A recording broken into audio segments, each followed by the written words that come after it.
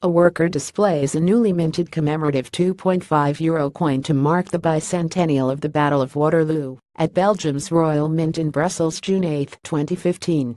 Reuters François Lenoir Sarajevo Reuters Western Balkans nations need to strengthen public trust in their local currencies as an excessive reliance on the euro puts their economies at risk, European Central Bank Executive Board member Benoit Cœur said on Friday. In a region that has lived through wars, dictatorships, economic crises and political instability over the past several decades, more than half of deposits and loans are denominated in euros, reflecting weakened trust in domestic currencies.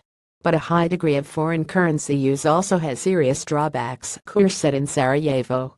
Unofficial euroization also impedes monetary policy transmission and may limit the overall room for maneuver of monetary policy. The lack of exchange rate flexibility makes inflation targeting difficult while at the same time leaving the bank sector vulnerable to sudden currency shocks, Cœur said. Households and firms may suddenly no longer be able to service their foreign currency-denominated debt, creating credit risk for banks, Cœur said, mentioning non-EU members Serbia, Albania, and Bosnia and Herzegovina.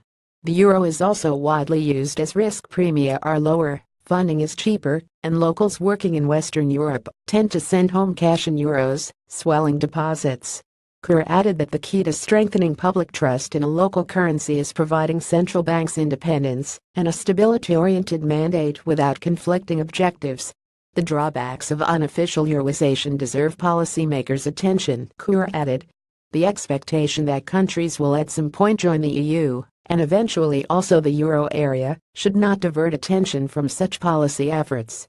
Reporting by Ivana Sakularak, writing by Balazs Karani, Jeremy Gontour, Standards Thomson Reuters Trust Principles.